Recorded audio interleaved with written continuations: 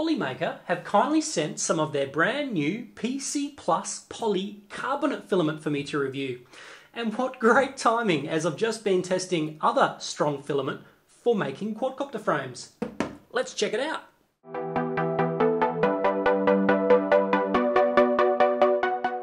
You've probably heard of the plastic polycarbonate.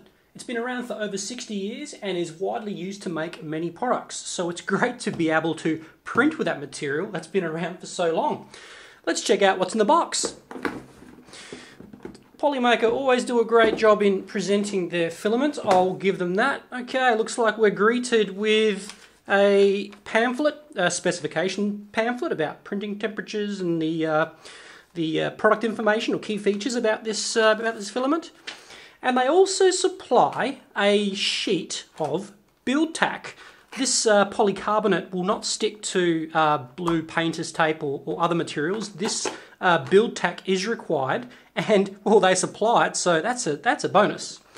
And here is the plastic. So this one is black. They have three colours: black, white, and clear. And again, this is delivered in a vacuum-sealed, reusable pack with a bag of desiccant. Very nicely done. This PC Plus material has many advantages over PLA and ABS filaments, such as higher strength, a very high glass transition temperature of 112 degrees Celsius, and also the plastic, or this polycarbonate, can be sanded. So once your part is finished printing, you can get out some sandpaper and sand it smooth, or sand it to the required shape. So that means even if you're printing at quite a coarse resolution of, say, 0.3mm layer height, you can simply sand away the outer perimeter and it should come out nice and smooth. Great! This filament comes on 750 gram spools, and I believe these are the newer spools that Polymaker will be moving to these clear type spools. Great advantage of a clear spool is, first of all, you can see exactly how much filament you have left. Not only that, Polymaker provide one of these, like a meter marker, like a sticker, which basically tells you as a weight how much filament you have left. So if it's full, of course, you'll have 750 grams, but as you're using the filament, there's a meter marker here of 600 grams, 500 grams, 400, 300, 200 grams. So that's a really great idea. Well done for doing that. Taking a closer look at this filament, we have the black, the clear, and the white. The texture of the filament is very smooth. The colour of the black is pitch black. It is not transparent at all, but it is a bit glossy. I'm not sure if you can see that. Yeah, that is a bit glossy. And the same with the white. The white filament is also very smooth. And it's not transparent, and it's got a bit of a gloss or a shine to it as well, so that's quite nice. And then lastly, we have the clear colour. This one is obviously clear, exactly the same texture as the other two, being smooth, and of course it's clear. Looking at the filament properties itself, this polycarbonate is very stiff. This does not want to bend at all. This is probably the stiffest filament that I've ever witnessed, actually, much stiffer than a PLA. It even has a similar, I guess, feel to it, like a metal wire. It is that stiff and that hard. Let's give it the bend test to see what kind of strength characteristics we can expect from this. So I'll just grasp it there, and I'll bend past a certain point, and there it is. It'll hold its shape. So that's interesting. It's going to be a stiff material, yet it's not going to simply snap and break like a PLA would. I guess it's going to be similar to an ABS, but looking at that, I mean, this is the black material. I would have expected to see some stress fractures or stress marks there, but I can't see any. There's no discoloration with this material, where an ABS, you see it go white when you start to stress it too far. And let's see if I can actually break this. If I bend it back and forth on that same pivot point, it doesn't seem to... I mean, it is getting weaker and weaker every time I go back and forth, but there we go, finally broke it. So this stuff is going to be very strong, probably stronger than the PETG material that I reviewed in the last video. So let's get cracking. I've removed the blue painter's tape from the aluminium heat bed, and I've applied the sheet of build tack that has come with the polycarbonate. I've preheated the heat bed to 80 degrees Celsius. That's the recommended printing temperature for the heat bed. And I've preheated the hot end to 270 degrees Celsius. That is the upper range of the recommended printing temperature with the polycarbonate.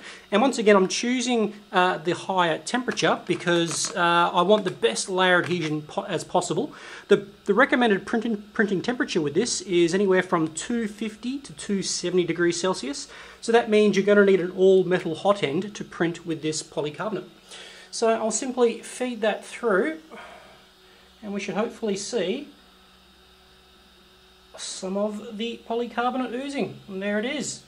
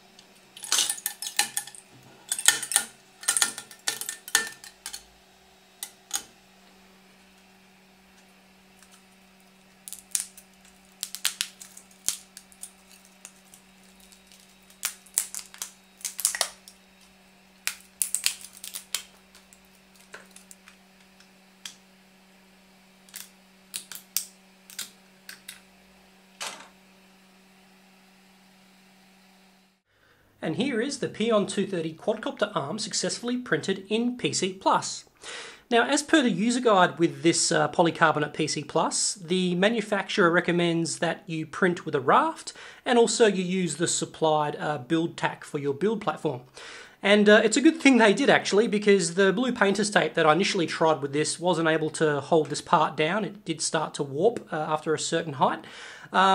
But the build tack, on the other hand, now I have used build tack before, but not like this. Build tack seems to stick the polycarbonate down very well. There was no issue at all with bowing. And as you can see with this part, it is dead flat. I'll go as far as saying the build tack is doing a too good of a job, because sometimes it is a little difficult to get the part off the build tack. So I followed the recommendations in the user guide. There's a frequently asked sections area, and I lifted the nozzle of my of this print to about 0.4, 0.5 millimeters off the print surface, and that allowed the very first layer of the raft to come down just like a cylinder or like a rope. Still stuck down very well, but it just allowed me to more easily, you know, get the knife under there and easily slice the raft off. And also the distance with printing with a raft from the top of the raft to the first layer of the piece I also followed the manufacturer's recommendations and set the gap to 0.3 millimeters. So that is also quite important. I did try one with a smaller gap, and there was just no way I was getting the part off the raft, but at 0.3, once again, that allowed me to lift it off and get the knife in there and just slice it off the raft, and that allows you to print with this polycarbonate successfully. Now, the first thing I'll mention is the print quality of this polycarbonate is also very good. All of these exotic materials that I've printed over the last few weeks, they all look sensational, which is great to see. Now, during the print, while I was printing this at 270 degrees, I had a couple of failures. This was my other practice run, where the part would simply stop halfway through, and on Prontoface, there was a whole range of printing temperature errors coming up on screen. And as you guessed, it turns out that within Marlin there is like a cut-off safety temperature, and it's set quite, I guess, low for my temperature. It was set to 275 degrees Celsius, so I upped that to 285 degrees Celsius, and that allowed me to print without the printer tripping that safety feature. So that's something to keep in mind. And there was also no oozing with printing with this polycarbonate. Even at the top range, 270 degrees Celsius, there were no little blobs deposited on the arms of this quadcopter arm as the print head had to retract and move to the next section. So that's another bonus with printing with polycarbonate. Very little cleaning required once the part is finished. Also, there was very little to no odour with printing with polycarbonate, which is also a major plus. But as always, recommend printing in a well-ventilated room. And lastly, with the finished surface, so the surface of the first layer that was attached to the raft, that's going to be quite rough. So here's the other one that failed, and you can just probably see there that the surface is quite rough.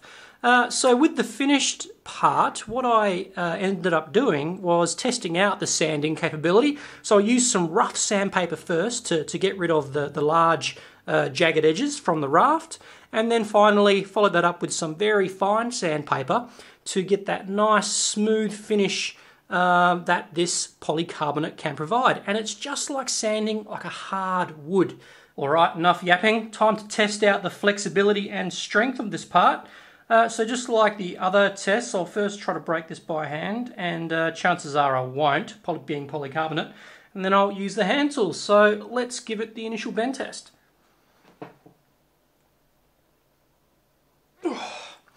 Okay, I'm not going to break this by hand, I can tell you that right now, but the amount of flexibility there there's a little bit of flex, but geez, it doesn't want to flex that much at all. But that, once again, that little bit of flex, hopefully in a crash, will absorb the majority of the energy of the impact. But that's actually quite stiff, but there's probably just enough flex there to be useful. Okay, so I'll grip the front side with the pliers and the rear with the multi-grips. Now, this polycarbonate is quite stiff, so I have a sneaking suspicion that once I bend it past a certain point, it may give way, but that might take a bit of force to get there. So let's see how far it'll go before it'll just bend. Oh. Okay, well, that broke off pretty fast. Let's try a bit closer. Get a bit of grip there. All right. Oh, Jesus. Well, I guess I should have expected that. Polycarbonate, being quite a stiff but brittle material, didn't bend that much at all before failing.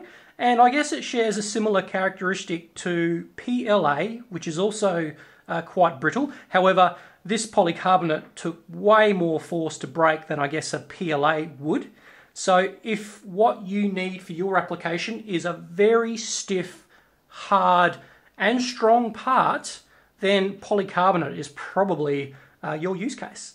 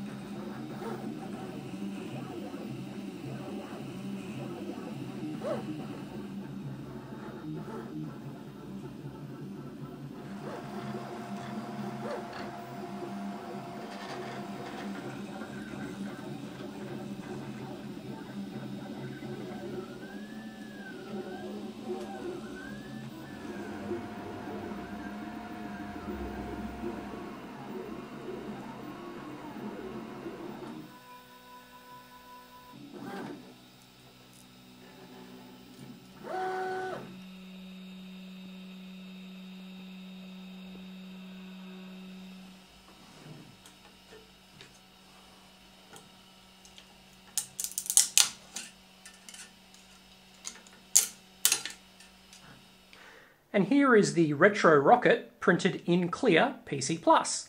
Now this rocket printed hollow, there is no infill in this, and with only 2 perimeters, because I wanted to check the clarity or the transparency of this material, and this stuff is very clear. Now there is some diffusion there because it is curved and so on, but that stuff is quite clear. Now I'll bring my mobile phone into shot and I'll just show you how clear this stuff is. If I light it up from the base, the whole part lights up. How good is that?